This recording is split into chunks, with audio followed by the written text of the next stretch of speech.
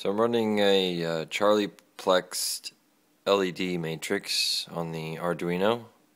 I'm pretty pleased with myself. I got it running on the first try. Just wired up the schematic on the solderless breadboard. 12 LEDs networked together so that they can be driven by 4 channels. The circuit can be expanded and changed to have more LEDs, but I think 12 is a good number. See, it's kind of in a cycling pattern right now,